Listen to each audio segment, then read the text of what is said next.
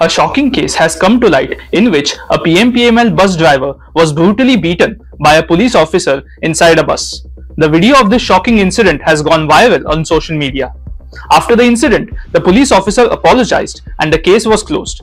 Also, the PMPML has got a fine of Rs 3,000 from the officer for blocking the bus. Maharashtra Deputy CM Devendra Fadnavis said that in the Lok Sabha elections, we were not fighting against three parties but against four. The fourth one being a fake narrative. We couldn't fight against this fake narrative.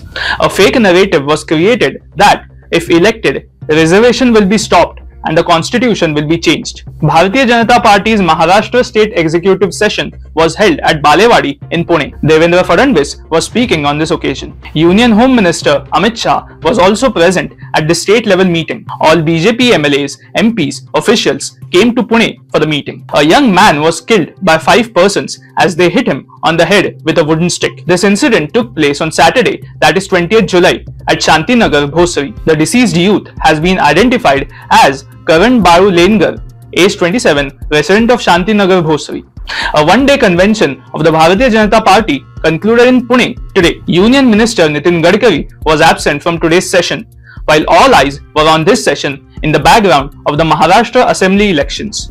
Gadkari himself has given information about this and posted on social media that he will not be able to attend the BJP Maharashtra Pradesh Convention organized in Pune today due to bad health.